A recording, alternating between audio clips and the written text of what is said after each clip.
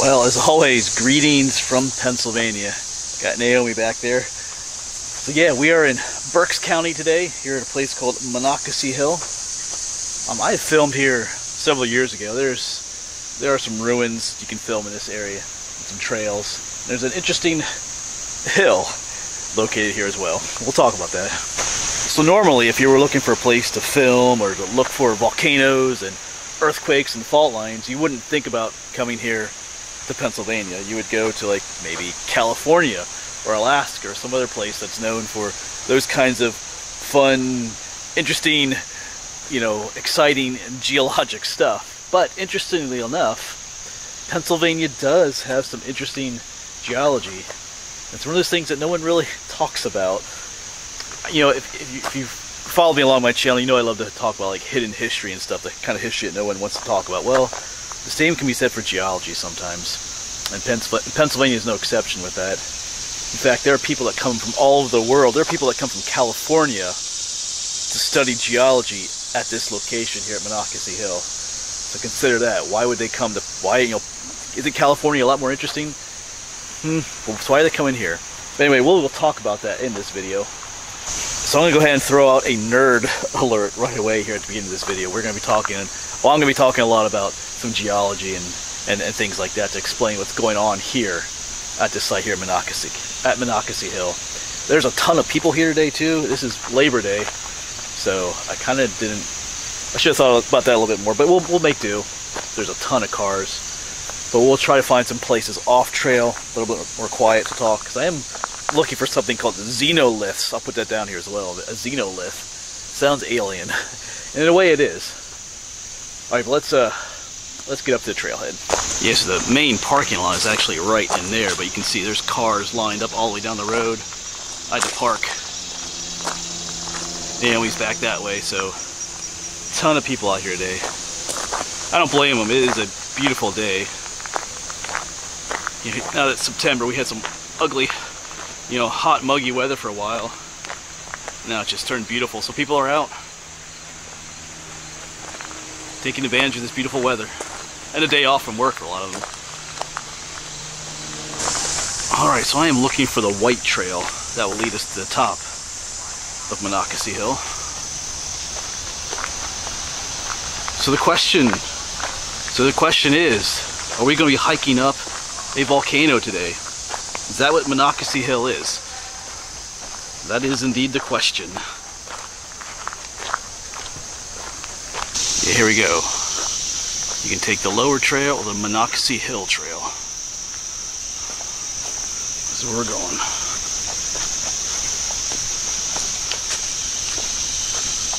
Are we hiking up a volcano?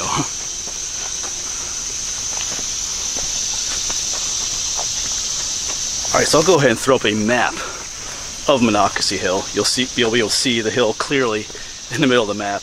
Now, a hill out in the middle of a level area does not in and of itself indicate that something is a volcano. Certainly not. But it is one indication. A small one. But there's a lot more evidence of this being like an old volcano. We're definitely going uphill.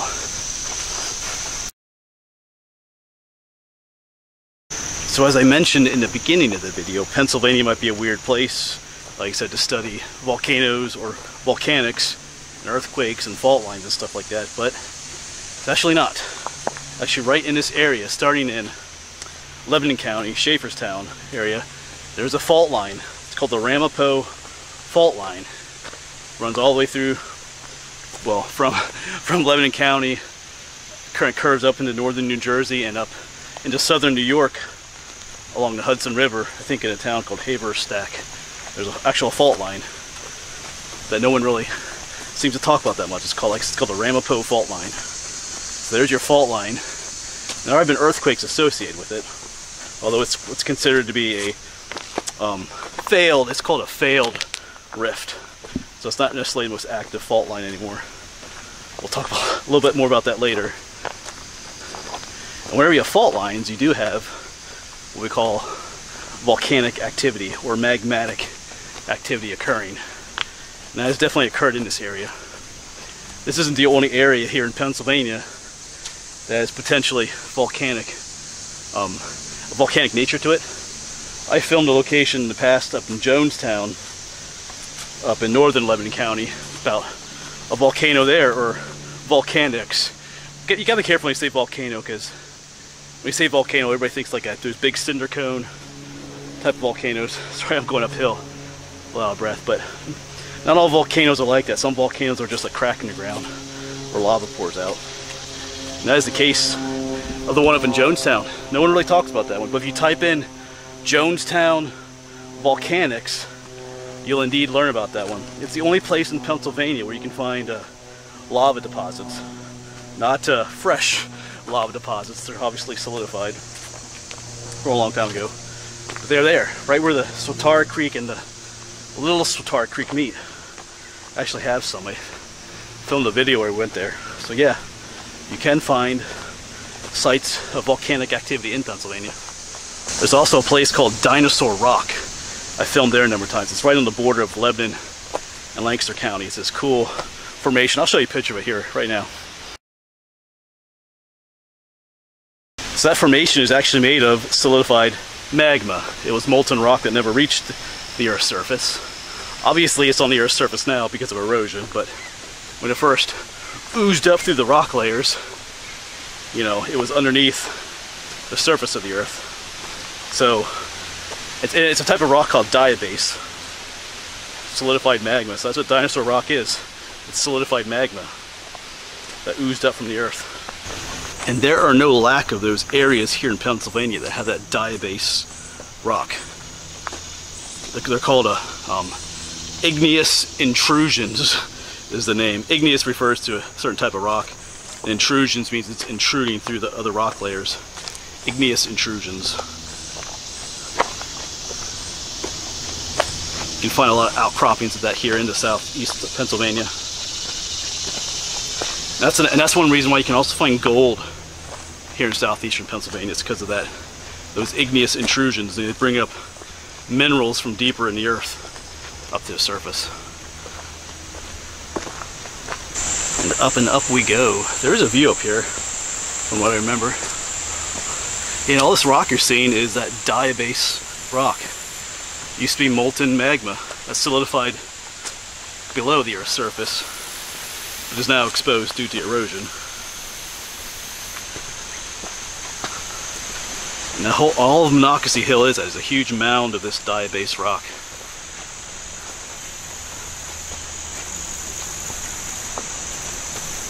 And if you are doubtful of anything I'm saying here, you can obviously do your own research.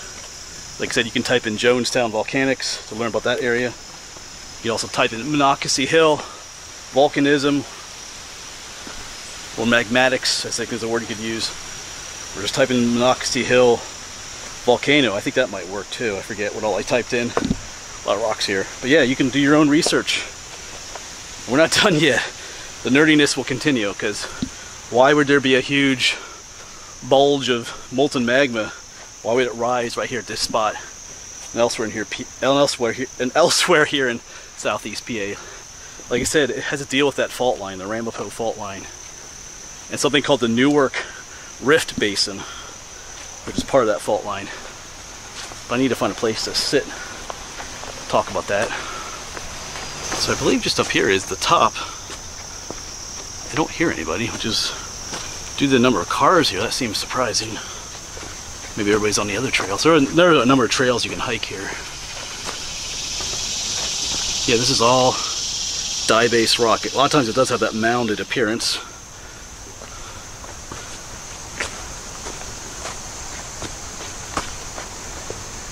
I guess it's not quite the top yet. Yeah, there's some more chunks of it over there. Okay, I guess we got a little ways to go this way yet, but we're now on the top.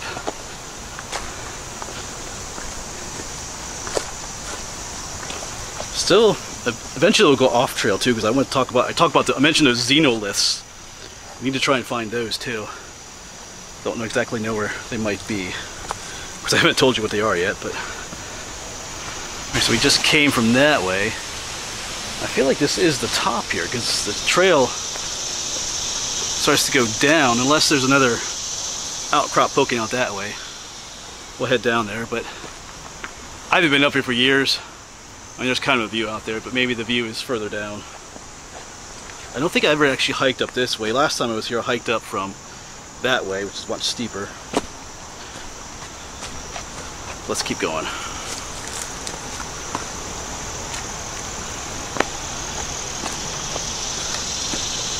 Yeah, so up ahead here is the overlook. Big giant outcrop of rocks here. Well, not giant, but big enough.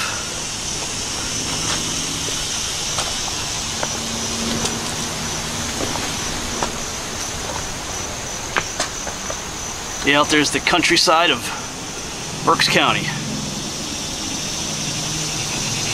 Some giant solidified magma right here. They need to do just a little bit of tree trimming. The view was a lot better several years ago.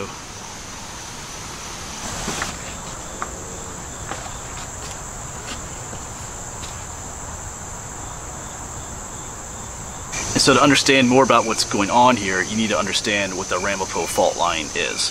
Because when you think of fault lines, you often think of, California, the San Andreas fault line. Of course, major fault lines are, sections of the Earth's crust meet. Some are striking against each other and going under or over top. Some sloping against each other. In some instances, you have a fault line where the Earth's crust is splitting apart. And that's what the Ramapo fault line is. It's a place where the Earth's crust started to split apart and then it kind of stopped.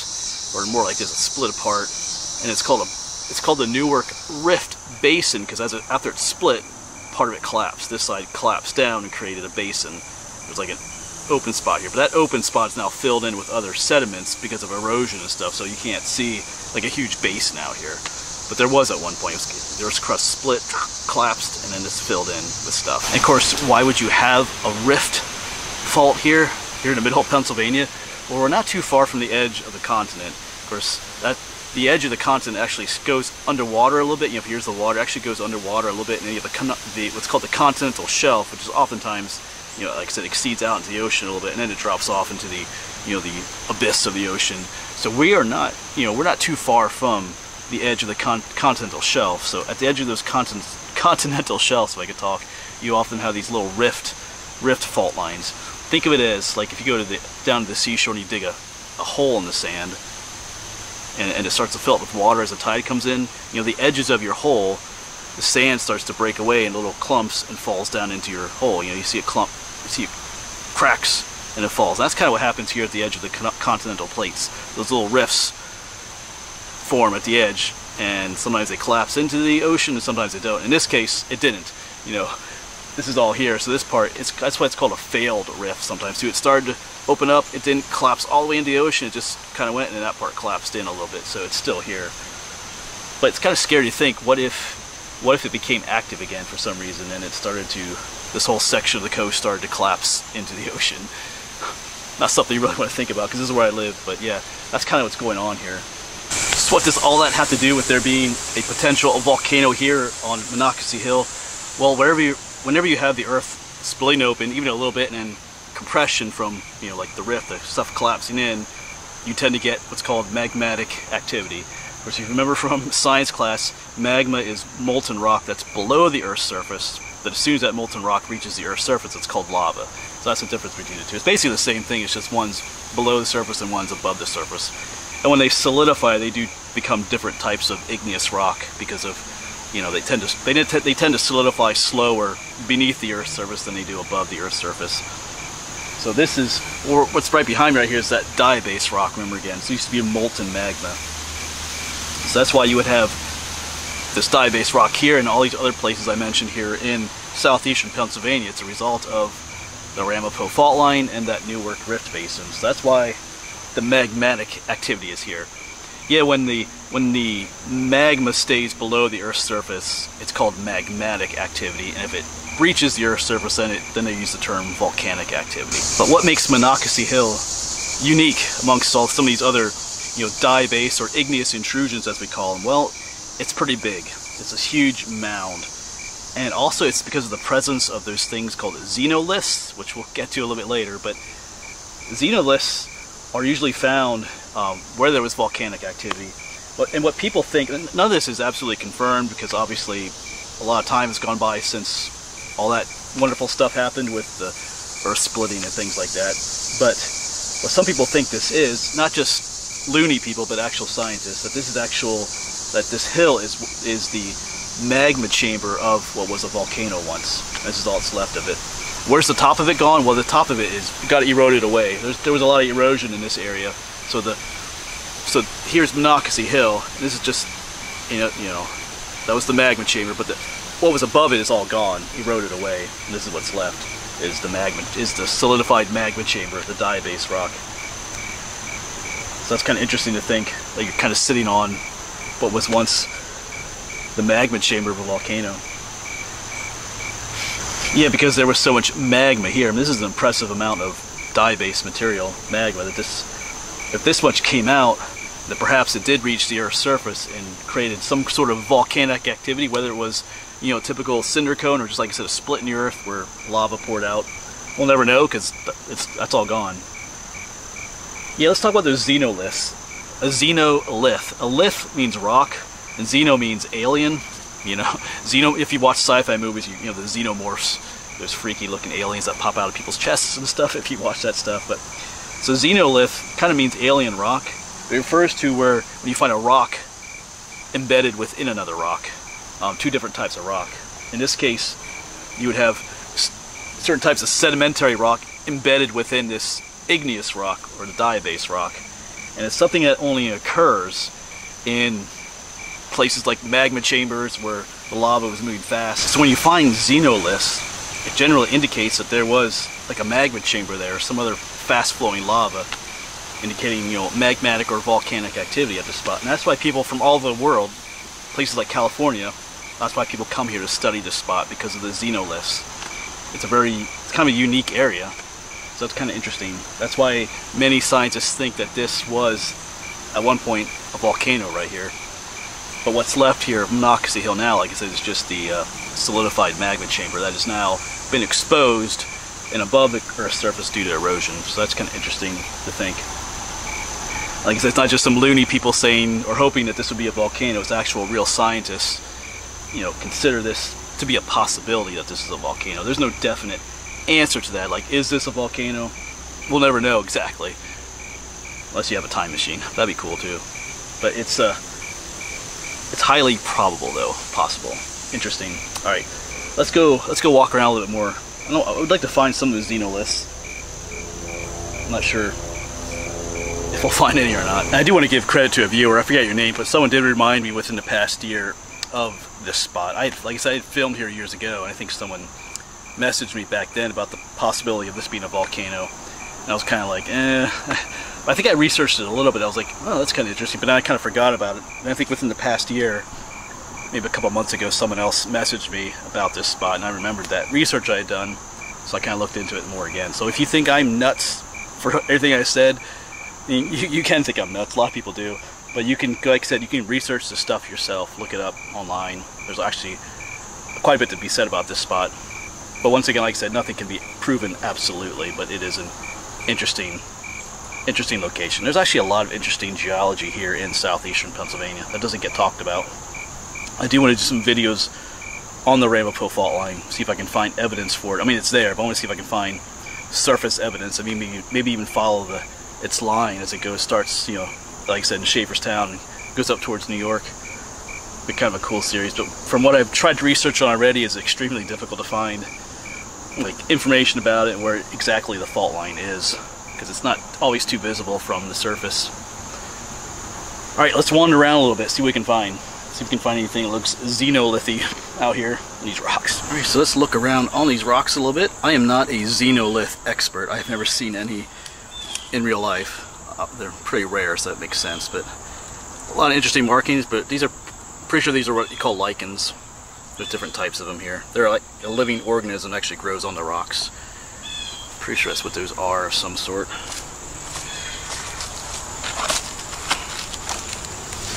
Over here is an interesting rock where, you know, it changes. I mean, this definitely changes from one type to another here. I don't know, is that a xenolith? I don't know for sure, but it looks, it looked like two distinctive types of rock, but I'm not an expert, but that is interesting. Yeah, so here's another look at that view, which could be a little bit better. So you stand right next to this magma. Alright, now the question is, do I go back the way I came, or do I go down this way, the steep way? Maybe, I don't know, maybe we'll go down this way. Keep an eye open for things.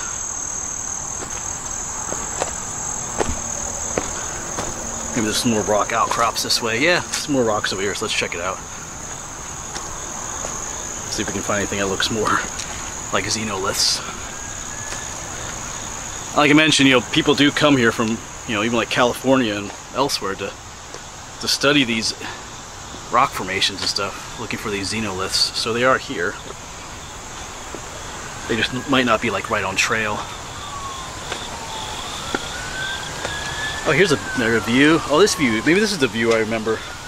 Check that. Oh yeah, this is the better view. Okay. Yeah. This is the view I remember. Alright, yeah. Yeah, last time I was here, I didn't go all the way up to those rocks. I kind of stayed here. Wow.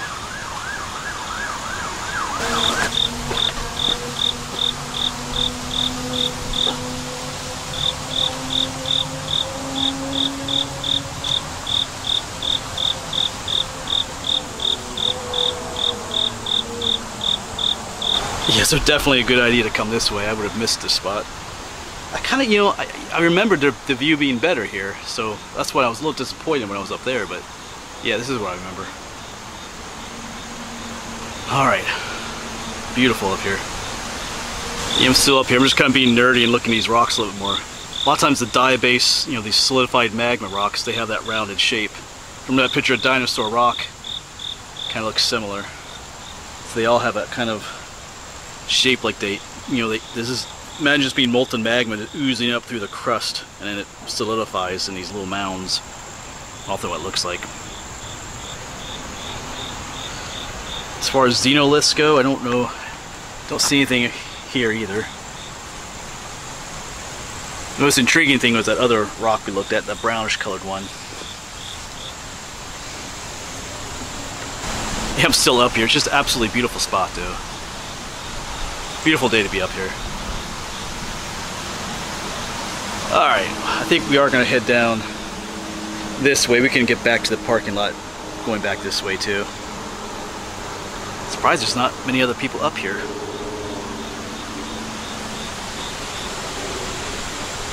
Alright, let's head down.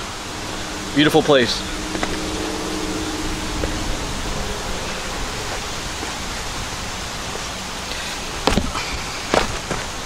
I do want to make it clear, though, that I am not claiming to be some kind of expert on this kind of stuff. You know, I'm not some certified geologist. I do teach science. It includes, you know, when you teach physical science and stuff like that, you do teach geology. But like I said, all this stuff I've told you about, you know, about this area possibly being a volcano, a lot of information I found online. Well, all of it I did, including the stuff about the xenoliths. It was, if you're into that kind of stuff, it's fascinating. So I found it very interesting to read. Because this is almost in my backyard too, so that makes it interesting. So part of me would love for it to be an actual volcano. You know, volcano in your backyard. That'd be pretty cool. But yeah, like I said, there's still doubts about that. You can't, like I said, you can't prove for sure that's what was here, but it's definitely intriguing. Like I said, you can do your own research. If this piques your interest, you can research it yourself. Alright, let's keep going. Keep exploring. So I think that'll be it for now. I'm off the mountain now, or the volcano, or the magma chamber, whatever you want to call it. Like I said, there probably are some pretty awesome examples of xenoliths up there somewhere. I'm sure there's more rock outcroppings off trail. I just don't know where those are. And this time of year where everything's still overgrown, it'd be difficult to find them unless you knew exactly where they were. But I love this kind of stuff. You know, like I said, or in the beginning of the video, I love that kind of that hidden history that no one talks about. But I also love stuff like this hidden geology that no one really talks about either, but it's out here. It's fascinating stuff, at least to me it is. And as I said earlier, if you want to learn more about it, you can do your own research. As always, thanks for coming along, and I'll see you around.